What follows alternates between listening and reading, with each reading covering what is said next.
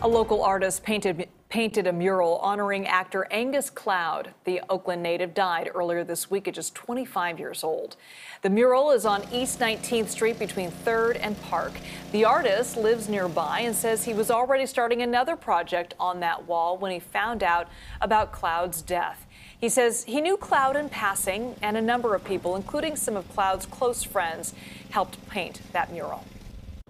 It was really touching, and I hope that people that knew Angus or were affected by him, bring something positive away from this wall. Now, some have already left flowers, candles, and other items in front of that mural. The artist is encouraging others to come by and pay tribute any way that they can.